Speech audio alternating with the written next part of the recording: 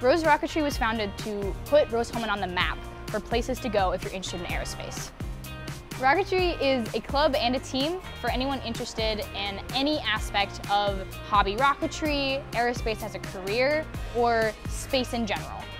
Rose Rocketry has several different pillars that we try to pursue for all of our members, one of them being the NASA USLI competition. The NASA University Student Launch Initiative is for college students and universities to get experience with high-power rocketry, get experience in creating proposals for NASA. They put us through the same rigorous process as they would all of their contractors. We write proposals, critical design reviews, we write flight readiness reviews, and then we can go and present all of our learnings to the NASA board and they can ask us questions.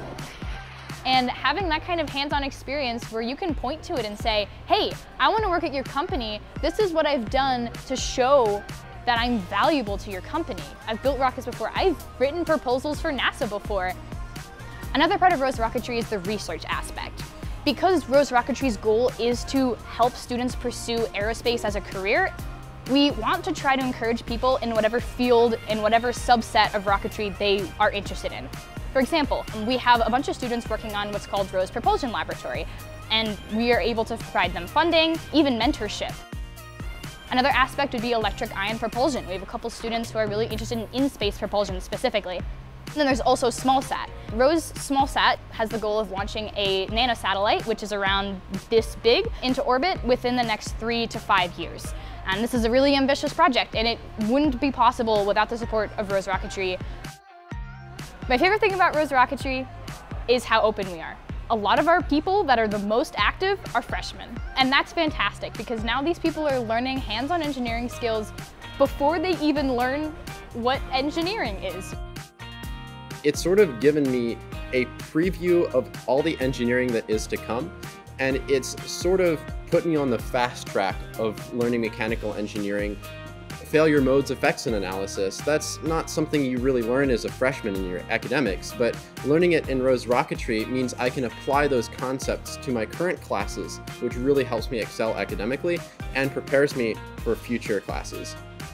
One of the goals I have after graduation is to be part of the aerospace industry.